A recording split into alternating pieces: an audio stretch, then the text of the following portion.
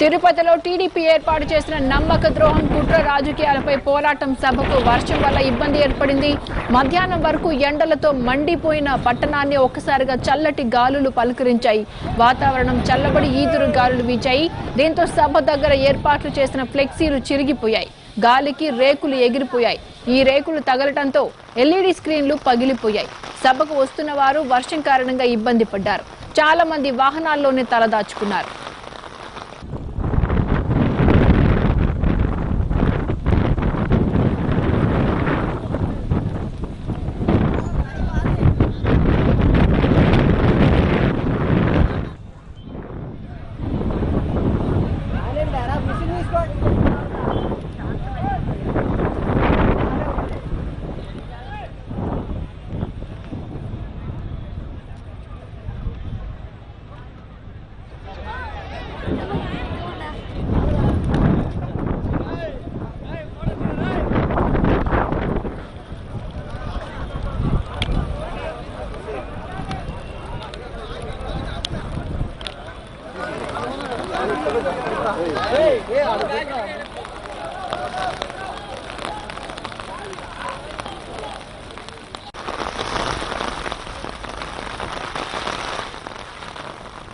తిరుపతిలో టీడీపీ ఏర్పాటు చేసిన నమ్మక ద్రోహం కుట్ర రాజకీయాలపై పోరాటం సభకు వర్షం వల్ల ఇబ్బంది ఏర్పడింది.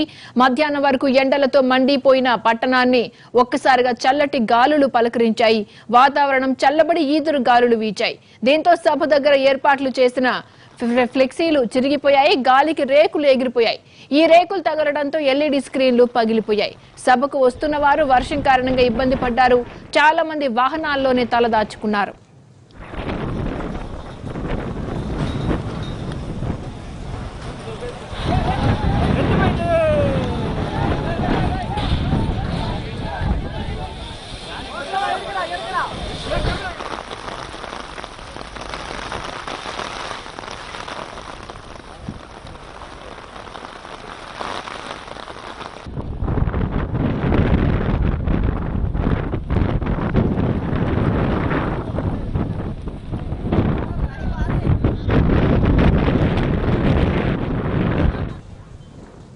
తిరుపతిలో తాజా పరిస్థితిని మా ప్రతినిధి శ్రీనివాస్ అందిస్తారు. Over to Srinivas.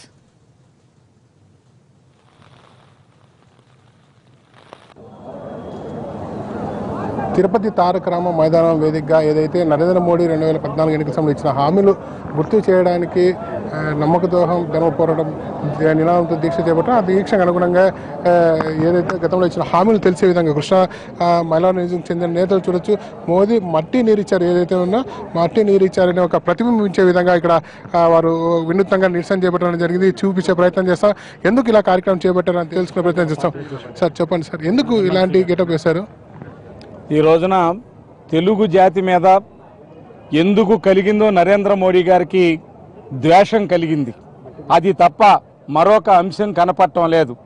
ఇదే సభలో తారక రామ స్టేడియంలో ఎన్నికల్లో బహిరంగ సభలో నరేంద్ర మోడీ గారు మాట్లాడినటువంటి తీరు, మీకు ప్రత్యేక హోదా వస్తుంది, న్యూఢిల్లీని మించినటువంటి రాజధాని వస్తుంది, అలాగే ఆంధ్ర రాష్ట్ర విభజనలో పెట్టినటువంటి అన్ని అంశాలు నేను ప్రధాని అయిన తర్వాత నెరవేరుస్తాను అని మాట ఇచ్చినటువంటి నరేంద్ర మోడీ గారు ఇవాళ చెప్పుడు మాటలిని, ఇవాళ దుర్యోధనుడిలాగా ఇవాళ అహంకారపూరితమైనటువంటి పరిపాలన ఇవాళ ఆయన సాగిస్తున్నాడు. కేంద్రంలో ఆంధ్ర రాష్ట్రానికి ఇవ్వాల్సినటువంటి అంశాలని పక్కన పెట్టి ద్వేషాన్ని రెచ్చగొట్టే విధంగా ఆయన కేంద్ర మంత్రులు మాట్లాడుతూ ఉంటే నోరు తెరవనటువంటి నరేంద్ర మోడీని ఇవాళ మేము వ్యతిరేకిస్తున్నాం.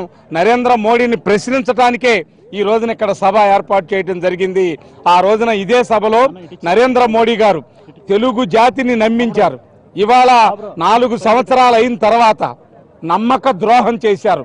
ఆ నమ్మక ద్రోహానికి నిరసనే ఈ రోజున మేము ఈ కార్యక్రమం తీసుకోవటం జరిగింది.